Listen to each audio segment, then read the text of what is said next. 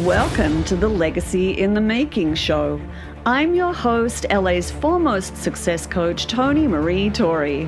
I interview leaders and influencers who've gone beyond the superficial markers of success and claimed true fulfillment by leveraging their positions to create positive and profitable changes in their businesses and beyond.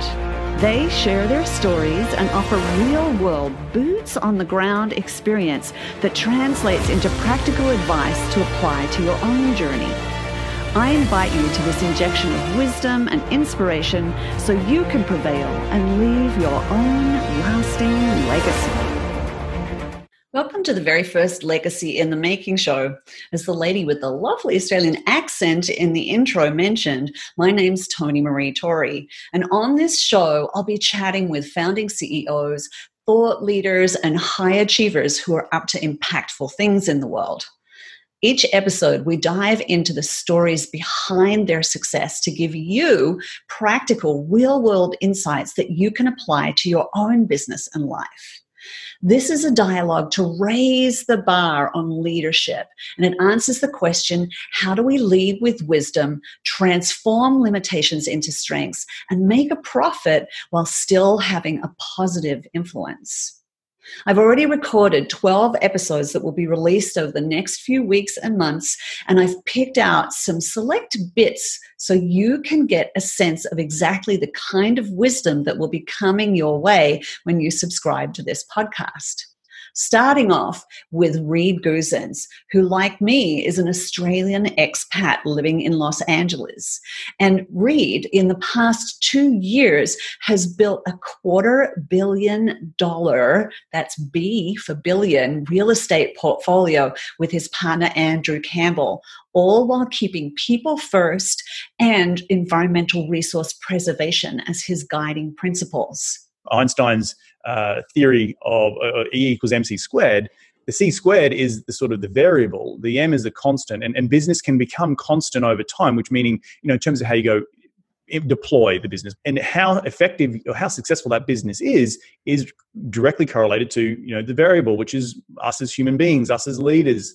Not everyone I interview is a client, but some of them are, because I'm really blessed to work with some amazing leaders. And it's been great to be Reed's coach through his journey into creating a conscious and profitable business. Next, I'm going to be introducing you to Stacey Pates. Stacey's legacy is as an award-winning television host and sideline sports reporter who broke ground for women in sports by being the first female at only age 19 to host every NBA pre-halftime and post-game. I knew at the age of 15 that I wanted to do sports reporting. And at that time, there were no women. And when I went to my mom and I said, hey, this is what I want to do, she's like, you go, girl, do it. You can do anything. And then I had a counselor at my school that said, oh, well, you're from a very small town and you're a girl, so maybe you should lower your ideals a little bit.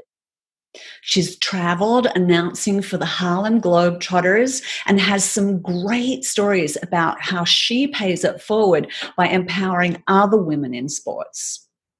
Next, we have A.G. Morishita. His family started the first sushi restaurant in the US, and his marketing genius is responsible for initiating the speed of sushi's popularity into the mainstream.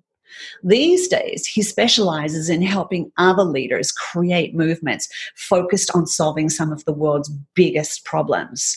AG is super wise, and this episode is packed with advanced leadership tips and strategies, so don't miss that one. And just know that you're whole and complete, and you may need to chip away some dysfunctional behaviors or limiting beliefs, and I know Maree can help you tremendously with that. And so, but I wanted to share those core truths because I think when we get that, and especially, especially as leaders, sometimes we use our ego and our sense of control to get to a certain level of achievement. And it's gotten us this far, but won't take us to our higher level of we have to let go of control, which I know is tough as a leader, and let go and really come from a more grounded and purposeful state that we're not doing it to prove ourselves. Then I'll be talking with Carla Amanda Brown about scaling your business quickly but effectively, as she's transitioned from being a solo therapist in the Bay Area into creating a thriving practice with 7 highly skilled clinicians in her employ, all in the middle of a pandemic. Quite astonished actually at how seamless almost like that the process has been once I was able to find the message to stand on. Now Carla's working on some major global initiatives to make sure therapy is more accessible to all of those who need it. Carla also gives us some great tips on how to rapidly change your emotional state and your state of mind to increase your resiliency. Then there's Dr. Pele Raymond, who helps companies increase profits by growing harmonious teams. And then the next thing is you focus on practicing optimism. Now, the reason why I say you got to practice optimism is because, believe it or not, optimism is a skill. And there's Monica Sawyer, the blissful millionaire, who has some really smart things to say about generating multiple streams of income. I had the joy of having the many spinning plates without the chaos. Instead, I was able to put it together to create a balanced life in sort of a weird backwards way. I'll be interviewing my client, Matt Zagula, who has an elite team of $250 million producers. And we'll be talking about how they're pivoting in the new world order.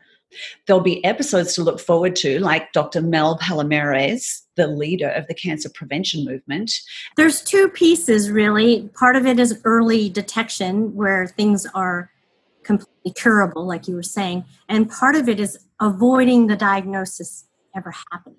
And Daniela Cotreau from Body Temple Yoga School, who'll be giving us some tips on how to stay zen despite the pressures of the world and business, and how to open your heart up as a leader. There's Meredith Bell and Margot Murphy. They'll both be talking about innovative softwares that they've created to change the way companies and businesses build strong organizations and healthy teams. Well, this won't come as any surprise to you. If they have a team, focus on your team.